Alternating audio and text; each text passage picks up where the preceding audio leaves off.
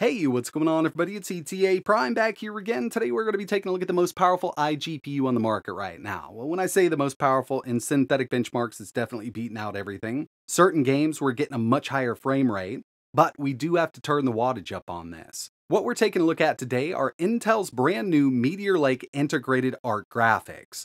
I've got the Ultra 7 155H in this MSI laptop. I did a review on it. And with that review, we could only go up to around 45 watts. But since then, I've been doing a lot of tweaking and tuning. And from the BIOS, I was actually able to access the advanced BIOS settings on this MSI laptop. And now I can throw more wattage at this chip, allowing for higher clocks on the CPU and especially that new ARC iGPU. We definitely have a lot to go over in this video, but before we dive a bit deeper, I do want to mention that this video is brought to you by Vip-Urcdkey. I've actually been using this site for a couple years now. They do offer Steam keys, Origin, Uplay. They even offer Microsoft applications like Office, but the main reason that I use Vip-Urcdkey is for their Windows keys. Right now, their Windows 10 Pro OEM key is $19.84, but if you use code ETA at checkout, you can get 25% off. And another great thing about buying from here is they do accept PayPal. I just did this build here. I need to activate Windows. I'm going to head over to my updates and security. We're going to go to activation. As you can see, I've got Windows 10 Pro, but it's not activated. So I'm going to change product key. I'm going to paste it in here, choose next, choose activate, and Windows is now activated. We're ready to go. My warning is totally gone, and basically that's it. They'll email your code once your payment is processed, and that's basically it. If you're interested in picking up cheap Windows 10 keys for your new PC builds, I'll leave a link in the description. Highest I've been able to go here is 64 watts, and it looks like 64 watts is kind of going to be the max for this chip. But it is a mobile chip, and of course, you know, when we're talking about an iGPU for, let's say, a handheld gaming PC, we don't want these to be running at 65 watts in a handheld because we're not going to get great battery life. But it's still a bit early, and this was really the only way I could send enough power to this iGPU to see what it really can do. And I'll tell you, now with it set up like this, we're actually seeing some pretty good performance. Alright, so here it is. Now this thing does get hot at 64 watts, so I had to pull the bottom of the laptop off, and I've got a cooling solution. Basically, it's just a fan blowing right on it. And it does stay pretty cool that way. I've also set the fan from the BIOS to 100%, so it is kind of noisy right now, but this is just really testing. Wanted to get into this and really see what this new ARC GPU can do. As you can see, Ultra 7 155H. This has 32 gigabytes of DDR5 RAM at 6400 megahertz. And of course, we've got that new ARC iGPU. First things first, initial launch of this, I could not get ARC control panel to work. We now have it working with the latest update. If I head to performance here, our GPU clock is going to be listed right here. I want to show you this real quick. We'll go ahead and stress this out. Now what I found so far is this runs at up to around 28 watts when it's set up correctly. And this will go up to 2250. Yeah, that's the highest clock here. Now, if you take a look at the GPU core power, this is not total core power. This is CPU and GPU right now, and we're not really putting a load on the CPU, so it is pulling quite a bit. And even though I have this set at a 64 watt TDP, it's still a bit of a power struggle between the GPU and the CPU. I didn't disable any of the efficiency cores or anything like that from the BIOS. I did think about it, but I kind of wanted to leave all that alone, just to see if I could get enough power to this new GPU. And performance really isn't bad at these higher wattages, but at lower wattages, really hard to kind of beat the 780M. If you're not familiar with these new Meteor Lake chips, it's totally fine because these just released a few days ago as making this video. What I've got here is the Ultra 7 155H.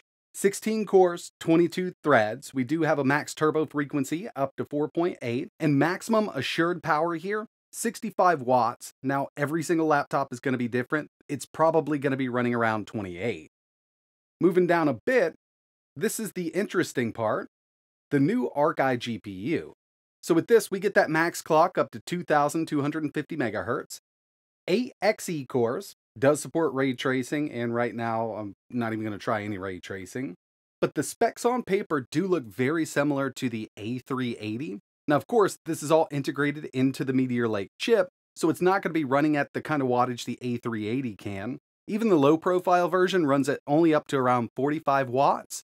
And like I mentioned, the way it is right now, this is actually going up to around 28. And then the other thing we need to factor in is we're not using GDDR6 VRAM like a dedicated ARC GPU would. We've got DDR5 here. Through my initial testing, running benchmarks in games, I didn't see really great performance, and that's because we were just relying on the stock power profile of this specific laptop that I have, which was pretty low. It wasn't sending enough power to the iGPU. But since I've been able to up the TDP and get more power to the iGPU, I re-ran these benchmarks, and now with 3D Mark Night Raid, we're at 31,377, so this isn't bad at all, and it is beating out the Radeon 7 80M even in the higher-end HS chips at higher wattages. Those are around 28,000, so not too far off, but it is a little bit higher here with this synthetic. Next up, we've got Firestrike with an 8,679, again, beating out the Radeon 7 80M, they're around 7,800. And finally, we've got Time Spy, and this is coming in with a 4003. This is by far the highest score I've ever seen out of any integrated graphics on the market so far. The Radeon 7 80M in the 7940 HS at 80 watts, I've been able to score around a 3300. So we are significantly higher here with this ARC iGPU in Time Spy, but is this going to equate to better gameplay? In synthetics, yeah, it's beating out the Radeon 7 80M for sure. And the first game we have here is Forza Horizon 5, 1080p, low settings. We got an average of around 87 FPS, which is actually really good here. I know we're at low. And if you take a look at Afterburner, you can see our GPU, 99% usage. It's only clocked up to 2100 megahertz, and it's pulling around 28 watts. Moving down just a bit, you can see that our total CPU package power is right there, 63, 64 watts. So we're right on the money with the way I have it set up in the BIOS. Next up, we've got OG Skyrim. Definitely wanted to throw this one in. 1080p, high. Since we've got an older game here, the CPU and GPU doesn't need to work as hard, but you can see that GPU power is still right there, 27, 28 watts. Total power draw here is a lot lower, coming in and up to 35 watts with this game. And we actually got an average of 108 FPS. I am connected to a 120 hertz monitor. So with this older stuff, yeah, I mean, this ARC iGPU is going to handle it just fine. Here's another older one, Half-Life 2, 1080p, very high, so we're maxed out. Average of 284 FPS. Again, very low usage here. Even the GPU power is only dipped down to around 20 to 21 watts.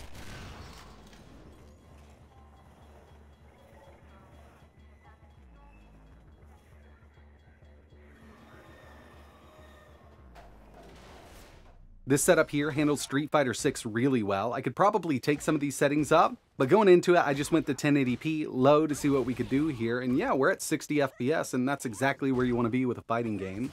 I really wanted to test out MK1, but the game kept crashing on me, so definitely need some updates for those drivers there.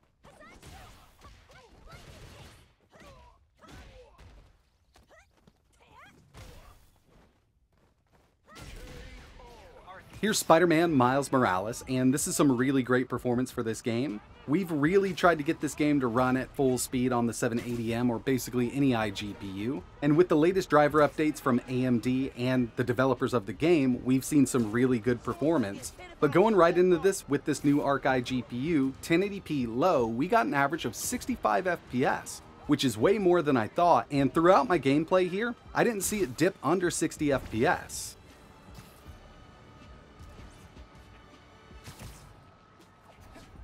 Here's God of War, and with this one, I had to drop it down to 900p. At 1080p, even with FSR set to ultra performance, we were seeing around the same kind of frame rate here, and I've run into bugs before with dedicated ARC GPUs where changing the settings really doesn't change anything in game. Usually requires a reboot, and I tried it with this, but unfortunately I just don't think we're pushing enough power to run this at 1080 yet. And the final game I wanted to test here was Cyberpunk 2077 1080p low. And I'll tell you, the 780M does handle this a lot better. I use the exact same settings that I do with the 780M. And on that, at this kind of wattage, 64 watts, we can get an average of around 78 FPS.